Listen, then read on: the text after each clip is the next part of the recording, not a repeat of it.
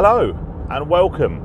Now, if you're new to the channel, then my name's Phil. I'm a recovering gambling addict, and I make these kind of meandery, rambly vlog kind of videos, sharing my experiences of gambling, my opinions about gambling, and where I can sort of helpful tips, advice, and things about the process of quitting gambling and getting away from this addiction.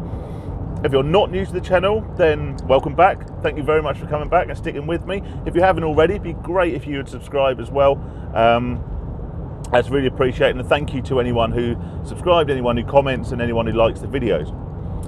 Now, what I want to talk about today, if you're not new around here, if you have seen a few of my videos before, you may well have seen a video I made a little while ago, which was me reacting to a viral video of a guy smashing up a bookmaker's, literally smashing up all the FOBTs, the TVs, the whole lot of it.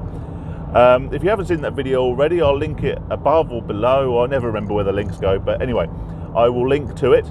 But what I want to talk about today is not about that video again specifically, but more about a comment that I received on it. It was actually quite a divisive video, actually. There was quite a division of opinion, and certainly there's a lot of people who disagree with me, which is, as I always say, is cool. It's good to have a bit of discussion. But one of the things I said in the video was that I had a bit of sympathy really for the lady behind the counter, because obviously this guy was causing a lot of damage, a lot of carnage really in the bookies. She was obviously trying to call the police, trying to get it sorted, and sounding quite distressed. You could hear in her voice she was quite distressed and quite panicky. And I got a lot of comments supporting the guy that was smashing up the machines. I got a lot of people as well who, like me, said, well, actually, regardless of not whether you agree with the bookies, the woman was just doing her job, and let's face it, we all need to work. So yeah, there was a bit of a split opinion.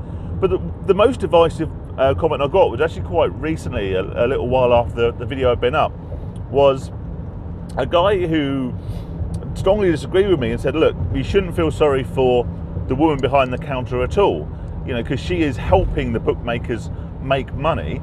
And who you should actually feel sorry for is the guy in the video, because clearly he is an addict. He clearly has a gambling problem, which has led him to this sort of flashpoint of rage when he then goes on his little bit of a rampage to sort of smash the bookies up. Now, first thing I'll say about that is that, yes, I can imagine was an addict, and I've said before in previous videos, the easiest way to spot a gambling addict is they're playing a FOBT. Many forms of gambling in casinos, sports betting, fruit machines. A lot of those forms of gambling will have a section of gambling addicts who use them, and they will have a section of average punters, so to speak, just people who have a few quid here and there and actually do bet within their means. FOBTs, I believe, have very few casual players, if any. Virtually everyone who plays a FOBT, in my experience, is under the influence of a gambling problem or of a gambling addiction. So yes, I would agree with this guy that this guy clearly has a gambling problem. But that's kind of where I stop agreeing. Now, there is no doubt that I will sympathise with people who have a gambling problem, people who have an addiction. I obviously have one myself, of which I'm currently recovering. I will not necessarily empathise with everyone who has a gambling problem, but certainly, I can relate to it. Now, two reasons I would disagree with this comment. Firstly, and the shortest one, was really with the idea that I shouldn't feel any sympathy for the lady behind the counter. Now, I can sympathise and I can empathise with that woman. Anyone who's read my comments or watched my videos may well know that many years ago, I worked in one of those town centre amusement arcades or gaming centres or whatever they called them. I was young, and to me it was a job. I needed a job. I was young. They took me on, and yeah, I got into a sort of a semi-management position, and it paid me okay. So, but I did experience, working for minimum wage amongst a number of gamblers, a lot of whom quite clearly had gambling problems, who would act in an unpredictable and sometimes hostile, aggressive way. So I can understand how that woman feels. Now, I can only say this from my perspective, which is why I always say my videos are only my perspective, they're only my opinion, they're only my experience. But I didn't work in that place because I like to see people losing money. I actually like to see people win money, because when people won money, they were a lot happier, they were a lot more cheerful, they were a lot more friendly to the staff. I didn't laugh at people behind their backs when they lost. We had a few people come in who acted in really peculiar ways, not necessarily addiction related, just because they were odd characters. And yeah, I mean, I guess, you know, it would be remiss of me or disingenuous of me, sorry, to sort of say we never sort of had a little sideways glance at, you know, at some of the customers. But by and large, win or lose, no real judgment on our part. And I would much rather have seen people win. In fact, someone actually commented on one of my videos recently, it may have been the same one, who said that people who work in gambling establishments, you know, aren't necessarily ones that are going to revel in your losses, but there will be people who are subject to schadenfreude, which is, you know, taking delight in other people's misery. But these people will exist across the board in all jobs, all walks of life. You know, being a dickhead and working at bookies doesn't mean you won't be a dickhead if you work somewhere else. So yes, I can feel sorry for this woman who has to, you know, put up with aggressive and hostile behaviour, which she herself hasn't caused any more than the fact she may have unlocked that shop earlier in the day. So the guy, why don't I feel sorry for the guy?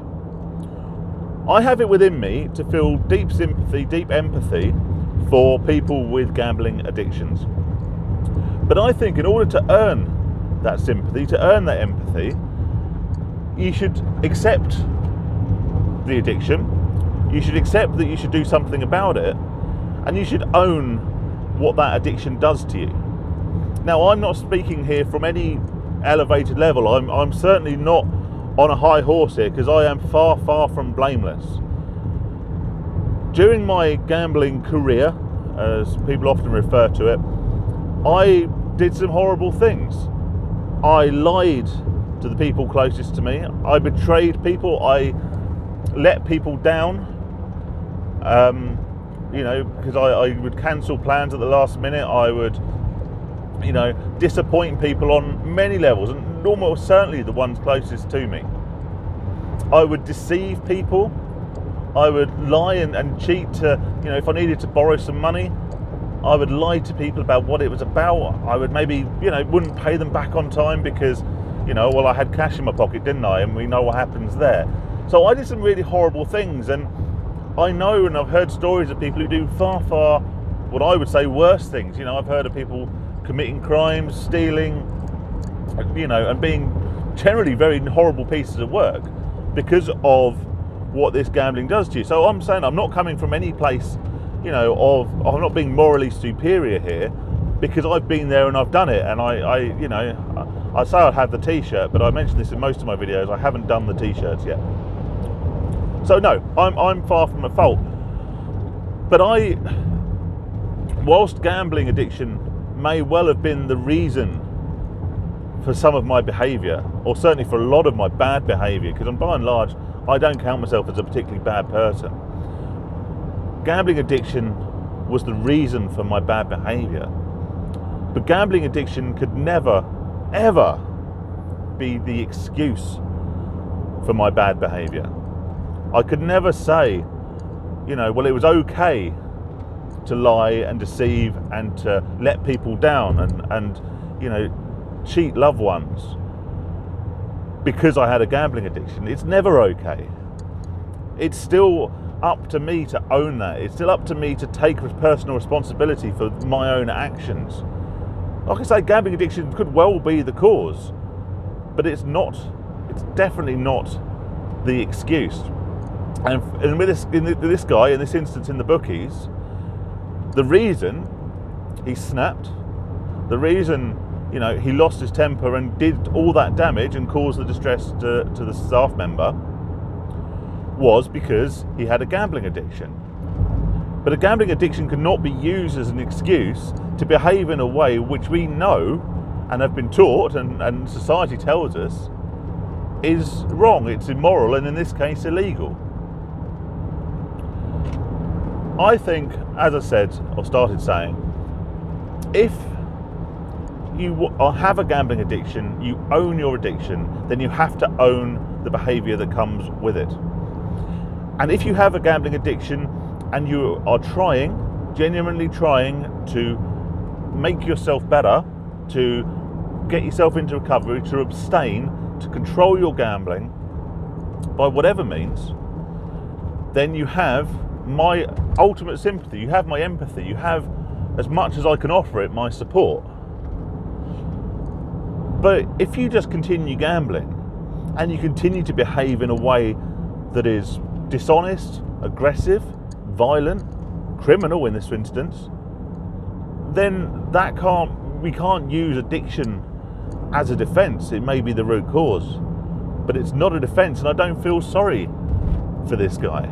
I can't feel empathy for someone who behaved like that, because even in my worst gambling losses, I wouldn't have found myself behaving like that. And like I say, I'm hardly sin-free. I behaved in some quite bad ways when I was gambling. So anyway, that's my opinion on that, really. You know, gambling addiction is a horrible, horrible thing. And likewise, and I have to say this time and time again, I do not support bookmakers. I do not support FOBTs. I think our country and the world would be better off without those forms of establishment and without those forms of gambling.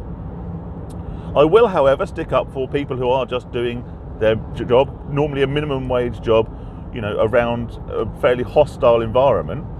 Yes, those people will get my sympathy, and because most of the time they are innocent. And whilst you will get the odd dickhead member of bookie staff, and you will, and they'll be the ones you notice, they would be a dickhead member of staff or wherever they were working, trust me.